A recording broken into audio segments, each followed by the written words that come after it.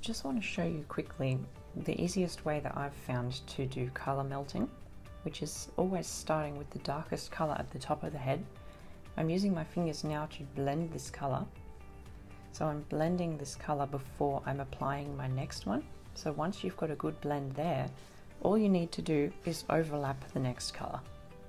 See, because I've already blended that dark colour, it's already been blended.